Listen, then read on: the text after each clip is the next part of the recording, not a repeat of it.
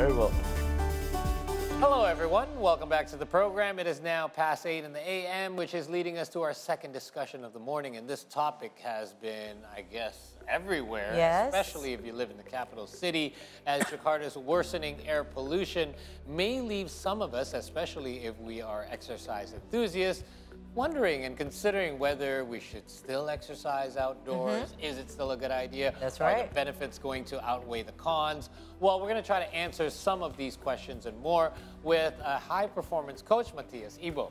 Good morning, Matias. Good morning. Thank you for being here with us. Thank you so much. What do you think about the air quality, by the way? Oh, yeah, okay. Yes, So let me check it. I checked it this morning when we came in. It was at 119, but it's red. It is now at a red 152. It was an orange when we first started the program. So again, this is a daily occurrence where it starts to go up and starts to go up even higher in midday. And then later on, do you see the guy wearing the mask there? That little guy looks sad. He's frowning under the mask because he can't exercise outside.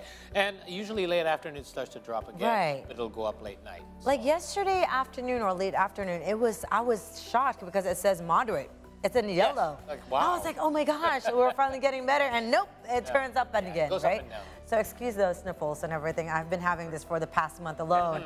So Matias, in regards to Jakarta's persistent air pollution, as we just checked right now, is it still safe for one to do outdoor activities and very still consistent? I think it's very discussable, right? I mean, with the air quality, because I mean, of course, I think during COVID, I think it's much better to run outside because the air quality is good. Trained. I mean, beside the virus, of course, but at the moment, the air quality is very bad. So at the end of the day, if you think about it, actually not safe, but there is no other things. You have to exercise outside, but of course, there are ways to do it.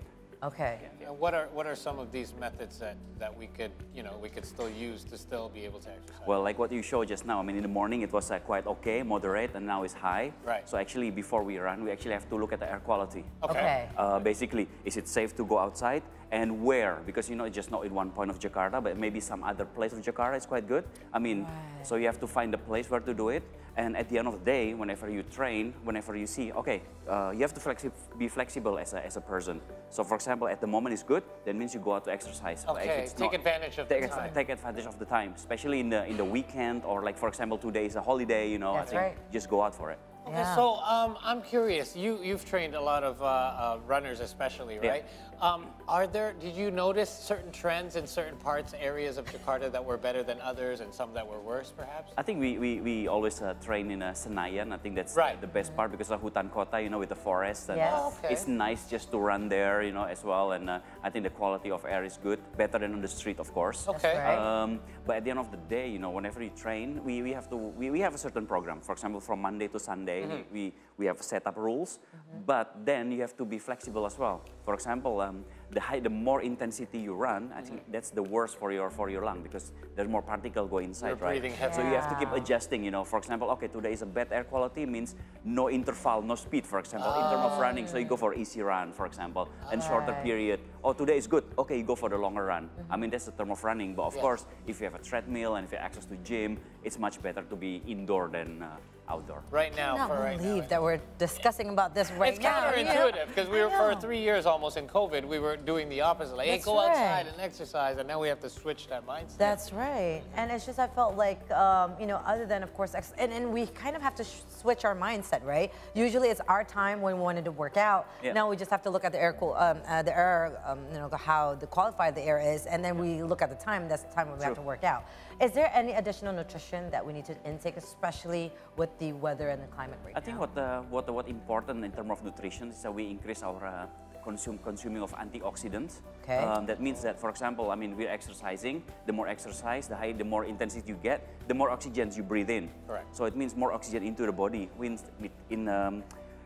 we talk about the air quality, it means the more particle in your lung and so on, right? The oxygen. So if you take the antioxidant, I mean, you can get in fruit and vegetables, which is like for green, yellow, orange. You consume that more to clear out those oxygen that left over in your body, including the bad particles. I think that you have to increase consumption of that, especially. Detox your own body. Get your blueberries. Correct. Yeah. Yeah, the berries are perfect. Right. So I've got a question in regard. This one's going to be a bit tricky. So throughout COVID, we were basically trained to wear masks. And masks became an issue. Like, should we wear masks while we exercise? Are we getting enough oxygen? That's right. So we would wear, our solution, when we kind of had to find a happy middle ground, which is exercise outdoor so that we have open space and fresh air.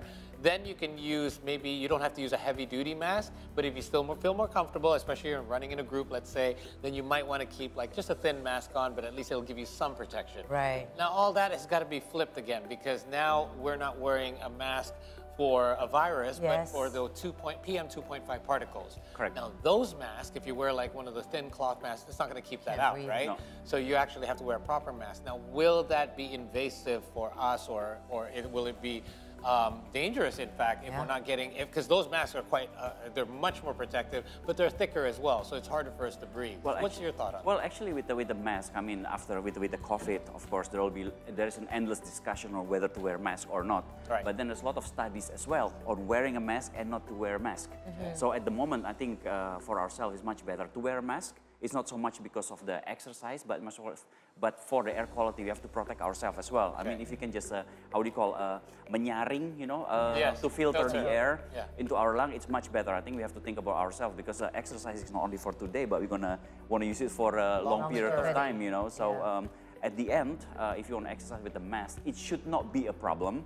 I think, again, we have to check the air quality and where we are. I mean, for example, if you run at Senayan or in the forest where it's quiet, we can just take our mask off. But then when we come down to the street, for example, there's more direct pollution. Yes, and then we just put the mask on. So just on and off, you know. Situational then, yeah? Situational, yes, correct. You should use the mask that you have, the one with the filter, right? But that's very heavy. I have one that's rechargeable, and it's got HEPA filters in it. And what it does is it blows, and it's not good for COVID, because when you exhale, it lets, in case if I had COVID, it will all go out with it. But a special mask, you know. But it's actually good. I got it during COVID. I didn't use it, but now it's it helps me a lot, because whenever I'm outside, I can still get air. I don't feel like I have a reduction of oxygen intake, but at least I can see the particles on the filter. It's like brown. Can you imagine doing HIIT with that though? It's like a little. Your heart rate it's a bit big. Yeah, it's like half kg right there. No, the thing is, I also want to know, there's a lot of marathons. That is now, right? There's a lot of marathons, events that is happening right now, including right here in the capital city. So you've seen that these marathons takes about 3 to 4 hours long. And sometimes the air quality, like you said, in some areas, some are more moderate and some is very, very bad quality. Exactly. So what about those runners? Well, the good thing is about marathon in Indonesia that it starts early, you know, at 4:30 in the morning. So at least you get the good 2-3 hours with the good air quality to run. I mean, if you finish after 8, 9, then it's probably you're already too tired, or it's very hot as well. So actually, at least half of it, you're still okay with the air quality. But of course, at the end, you really have to take a lot of precautions. Make sure that you get your antioxidants, you get your fruits, you get the vitamins. Make sure that you're not tired. I think that's very important. You know, I think to make sure that you have a good recovery, because whenever you're tired, your immune system goes down. Means that you get sick very easy. So that's something that you have to watch, especially as a marathoners and the training period. So seeing as these particles can be invasive to our lungs and can affect our breathing, we've heard of the breathing conditions people have been reported in hospitals. So what are some of the, I guess, the bad side effects that can happen if we don't take these precautions? For example, checking the air index. How can it affect our body when we exercise? I think it depends on each individual, how fit they are, you know, because the fitter you are, I mean, the less vulnerable you become. But then at the end, I mean, you start very easy, you know, with the easy coughing, you know, and then you have you know, your sore throat, but it just not a day or two, but lasting 3-4 weeks, you know, and then start not feeling well, you know. I think some people start to get fever, you know. It's the symptom is not like straight boom you get sick, but it's gradually. It's not like a cold where you get over it in a week. Exactly. Right? It's extensive. Okay, I think for a person who's doing the sport, they have to watch all those little things.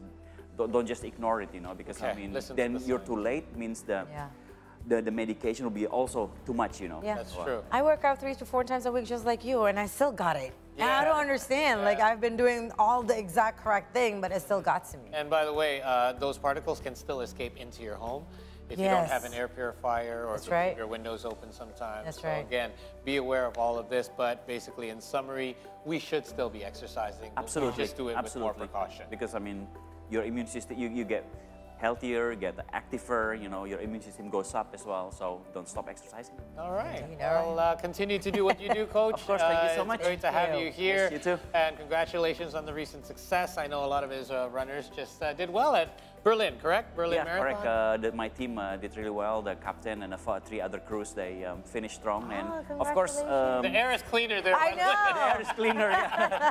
They hit their PB. So they felt stronger when they were there. Anyway, thanks for coming by. Thank you so much for having me. Have a great day. Thank you very much, Coach. All right, everyone, we're up now for another short break. In the meantime, don't forget to follow our social media accounts. So we're on Instagram, X, and also YouTube at See Today News. More news coming up right here in our show.